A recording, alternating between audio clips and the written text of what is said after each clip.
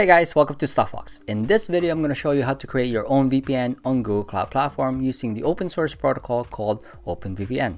With OpenVPN, they provide you 2 free VPN subscriptions, and the only thing you need to pay is the Google Cloud server.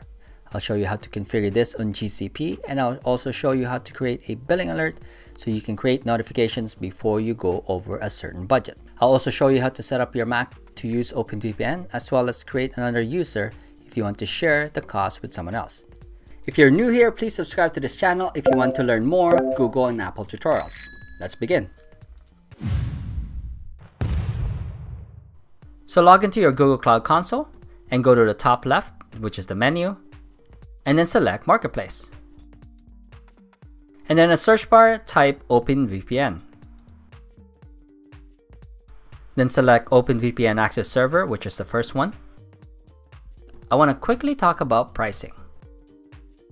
To run this on Google Cloud Platform, this will cost you about $17 Canadian or about $14 US per month. This gives you 2 VPN connections at the same time. If you need more, go to openvpn.net and purchase more licenses.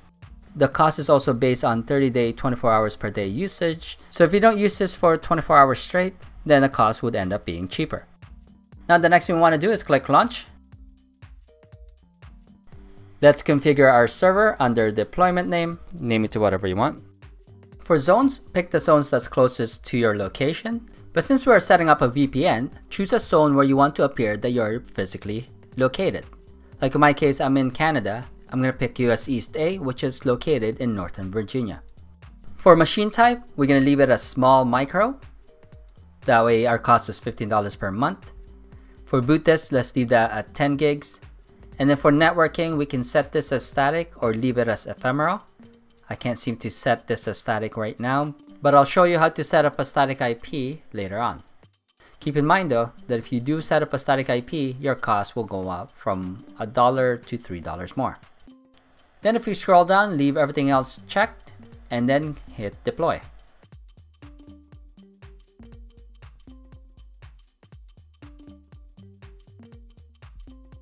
Our OpenVPN is now set up. Now the first thing we want to do is log into our admin portal, copy the admin password over here, and then click the admin URL. And then it will give you a typical redirect notice. We're fine with that. Click that URL. And since we don't have an SSL certificate yet on this IP, it gives you a potential security risk warning. Log into the admin portal. The username is OpenVPN. And then paste the password that we copied, and then click sign in. Read the license agreement and then click agree. Now that our service is running, click configuration on the left menu and then look for VPN settings. And then on this page, you want to check if should internet traffic be routed through the VPN. Just make sure that's clicked yes. Otherwise, your VPN is actually not working. And then click save settings. After you click Save Settings, you have to click Update Running Server. Now the next thing I want to show you is updating our admin password. Under User Management, there's a user permission. Over here, if you click More Settings, there's a local password field over here. Even if you replace the password here and click Save Settings, the updated password will actually not work.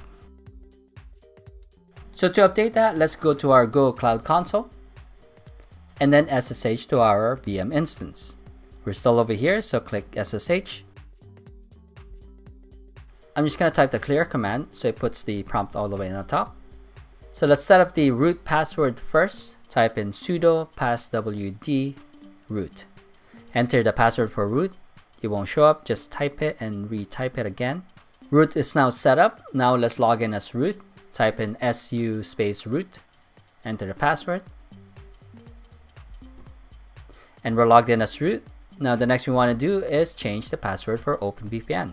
Type passwd and then OpenVPN. Enter the password you want for OpenVPN admin. Just ensure that your password is secure and at least 16 characters long and not password 123. So now our admin is now set. We can get out from here, type in exit, exit again, and that closes that window. Since we're here, let's set up the static IP for our OpenVPN. Click the menu, and then scroll all the way down and look for networking, and then you should see VPC network, and then select external IP addresses. Select your OpenVPN VM instance. Under type, you should see ephemeral. Click that and then select static. Name this OpenVPN, put a description if you want, and then click reserve. Since we're also here, let's set up the billing. Go to the top left menu and then look for billing.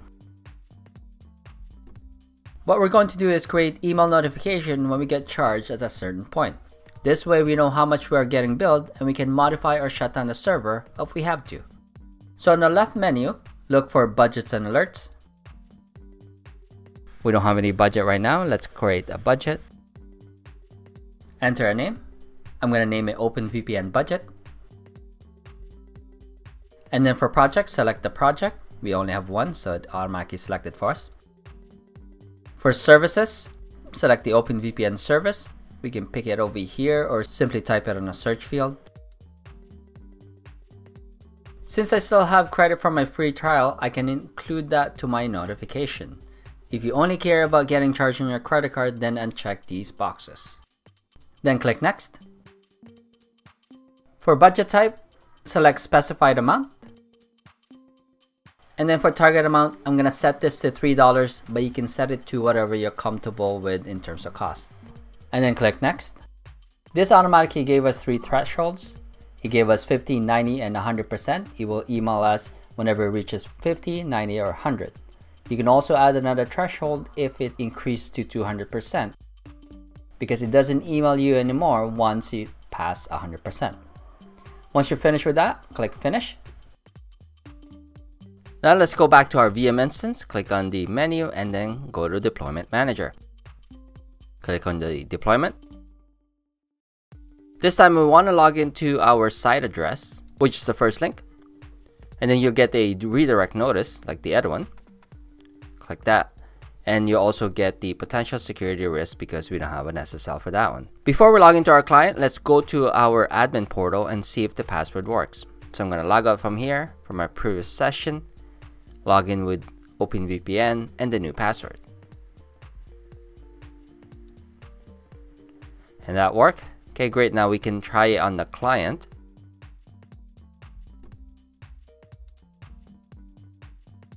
And the admin password. Now it gives you all the OpenVPN platforms that you can download for your device. You can use Windows, Linux, and Mac, as well as for mobile apps. We're on the Macintosh, so we're gonna try the Mac application. So download this and then install it. I'm gonna go through the whole installation. It should be pretty quick.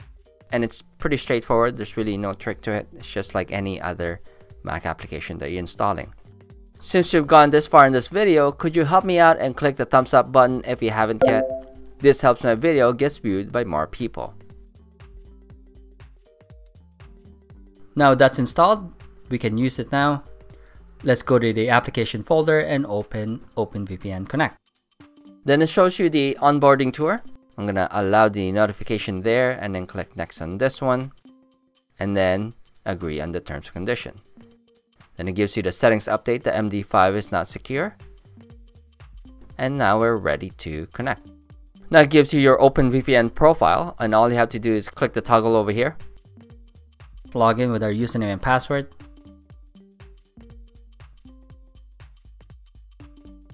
And we are now connected. Let's go to our web browser and open a new tab. Let's type in what is my IP to see if our IP has changed. It doesn't seem to be loading. If you experience the same issue that I'm having, open terminal on our Mac and type ping space www.google.com. This doesn't seem to be loading as well. Press Command C on your keyboard to cancel that ping. Go to your system preferences on your Mac. Click on network. Select your Wi-Fi or whichever one's connected and then click Advanced button. Then click the DNS tab. And for DNS server, let's add the IP address of our OpenVPN as one of the DNS server. So I'm gonna click plus, put the IP address there and then hit OK. And then hit apply. And now let's test that again by going to terminal and pinging google.com. It doesn't seem to be working, so let's cancel that by pressing Command C. Now let's go back to our system preferences and network again, and then click Advanced. Go back to the DNS and then remove the DNS that we put. Select the IP address and then hit the minus button. And then click OK and then apply it. If we go to our terminal, hit the ping again, and we can see that it's now pinging Google. If we go back to our web browser and check what is my IP, it should give us our VPN IP address. And our previous search automatically loaded and give us our IP address. Now to see how many connections you have on your VPN, go to your OpenVPN admin portal, refresh the page, and it should give us our current active user. When you're not connecting to VPN, I highly suggest that you disconnect it. This way you're not accumulating any charges. So once you disconnect on the client, you also want to disconnect from the admin portal. And to start it back up, it's simple as clicking Start VPN Services. Now if you want to add more users on your VPN, since you have 2 licenses, go to your admin portal, click User Management on the left, and then click User Permission, which you've seen this earlier. You can add a new user over here. Simply type the username, and then click More Settings, and then add your password over here. You can modify a few settings here, like allow password change from client web server, enable password strength check as well. Everything else you want to leave the way it is, and then scroll down and save settings. And after that, click Update Running Server. For more Google Cloud Platform tutorials, click this link here and leave a thanks below if you find this video helpful. Thank you for watching.